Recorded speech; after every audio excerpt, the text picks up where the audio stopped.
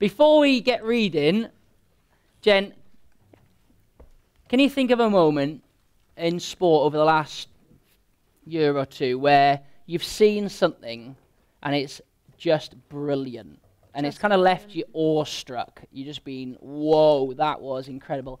You read anything, heard anything? Do you actually heard about something this morning? Did you? It's fresh, yeah. Very. Yeah.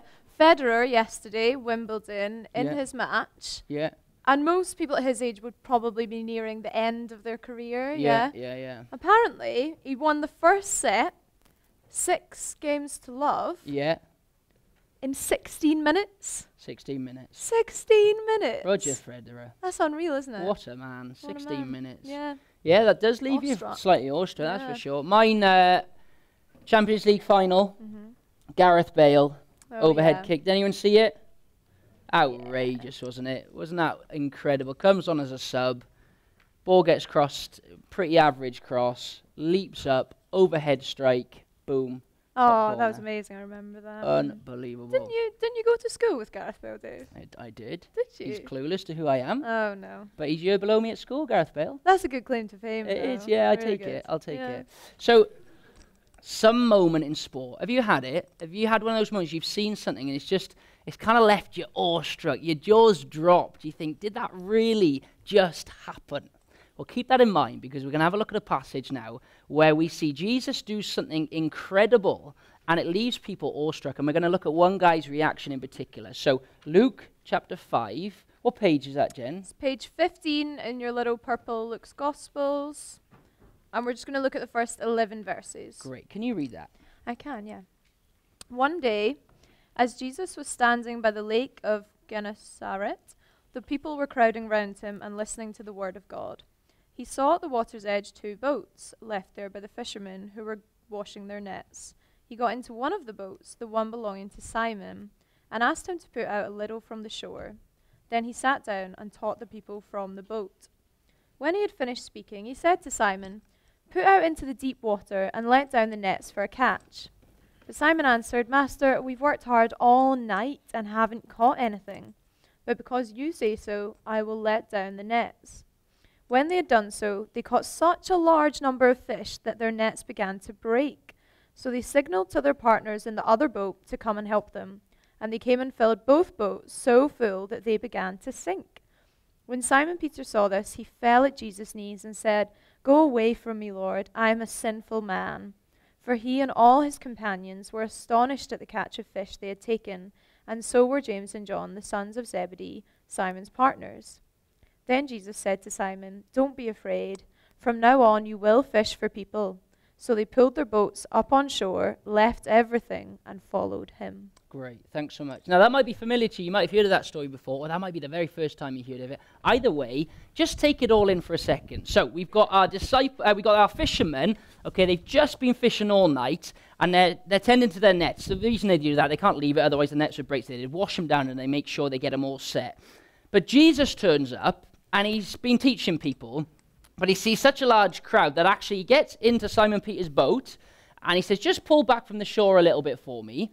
So he does, and he starts teaching them God's word, the Bible, and he explains to them more about the things of God. When he finishes that, he then turns to Simon Peter and says, "Look, see the deeper water over there? Go over there and let down your nets."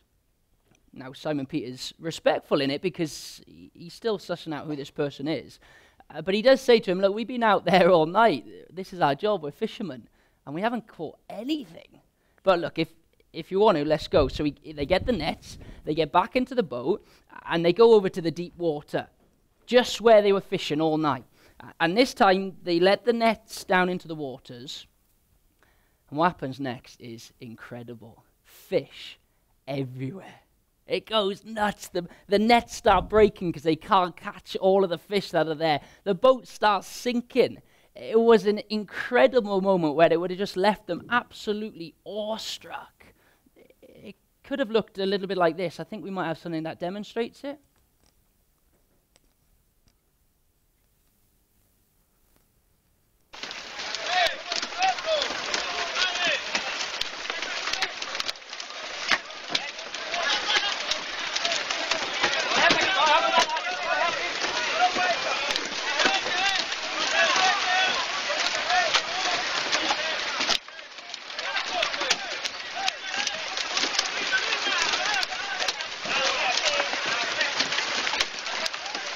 incredible, eh?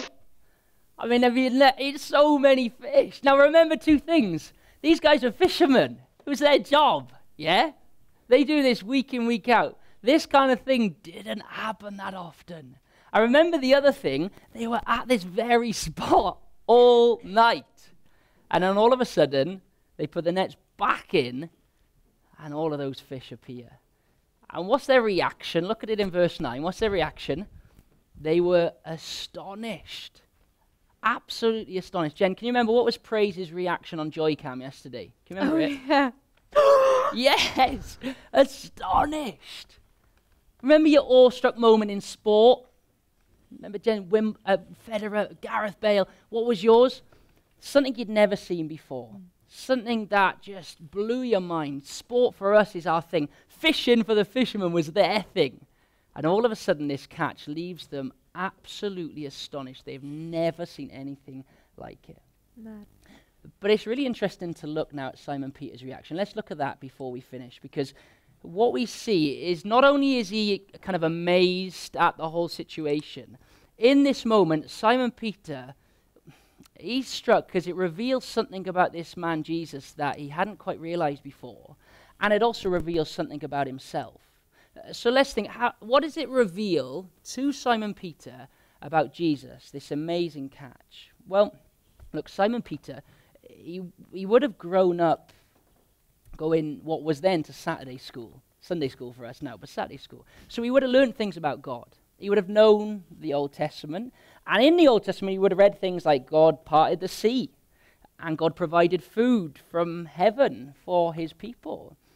And so we would have known that God can do these miracles. But also, as we've been thinking about the last few days, he also has made promises that he would send a rescuer. And so Simon Peter knew those kind of things.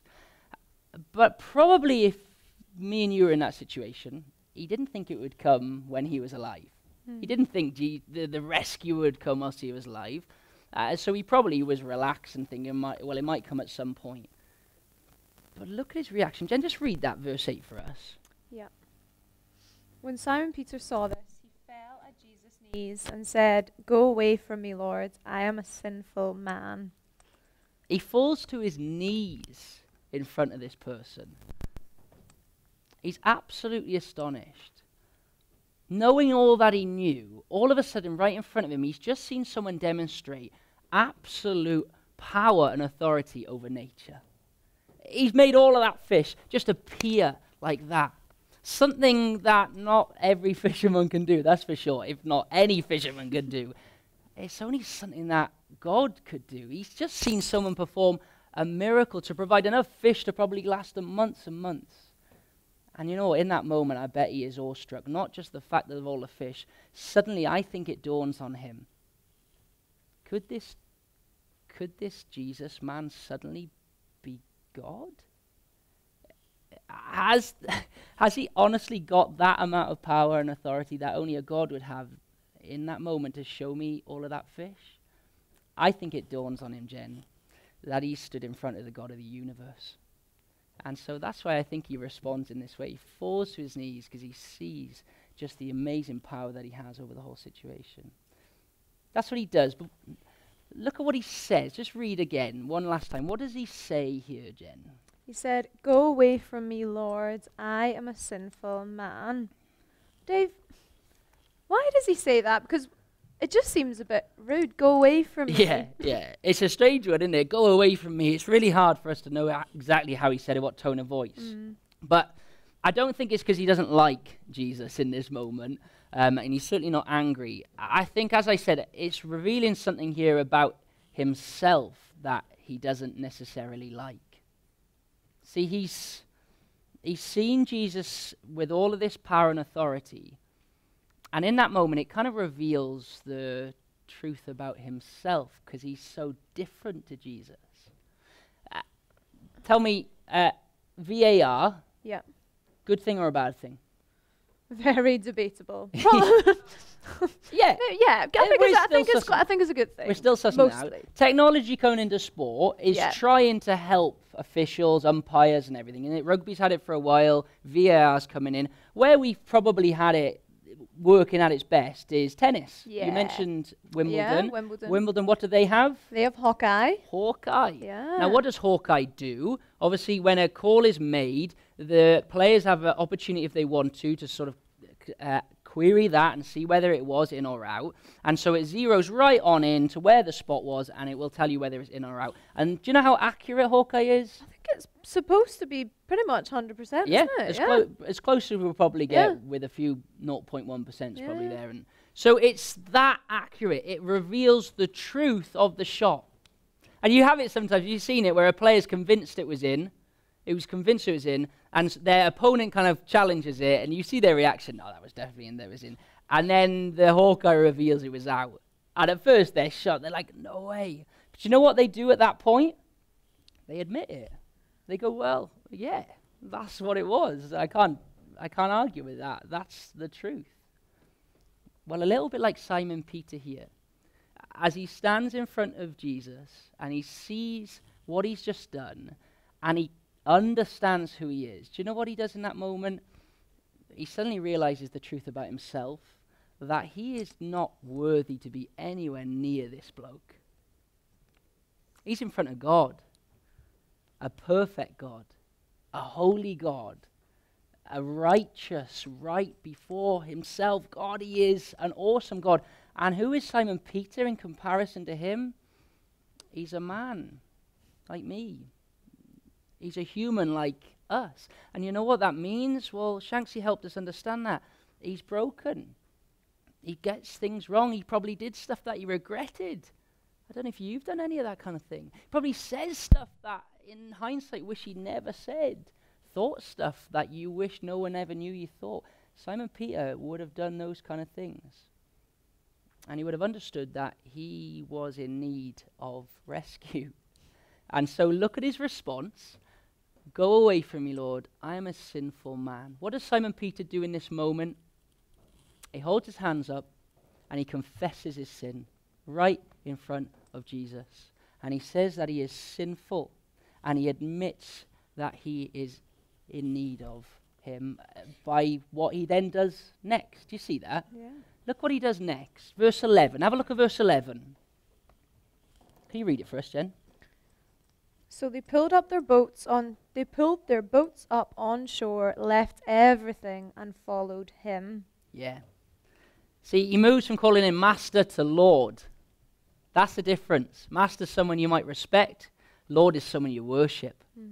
So after confessing his sin, he worships him by calling him Lord, and then he goes and follows him with his life. And do you notice that? What does he give up? He leaves his boat. That's his job. In one of the other Gospels, it tells us he leaves his family. So he leaves his dad and walks with him. He leaves his possessions, like the net. He leaves everything because he knows that following Jesus is worth it compared to any other thing that he could have on this earth. After he understands who Jesus is, he responds in the right way here by confessing and following Jesus. What does that mean for us then? What could that mean for you? Jen, maybe just help us understand that a little bit. For you, when you kind of look at this Jesus in the gospel here, and maybe think about yourself, how does that make you feel?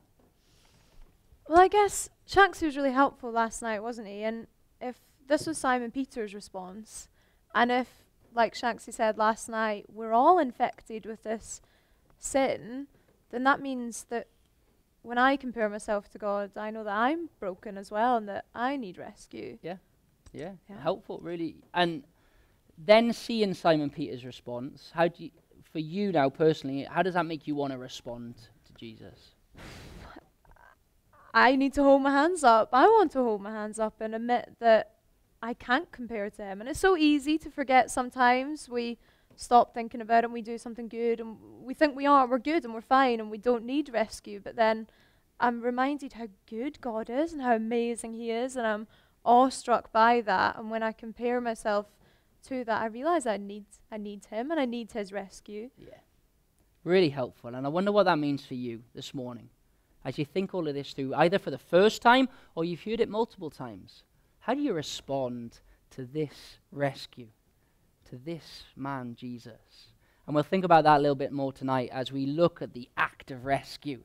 and see what Jesus did and how far he went to rescue us.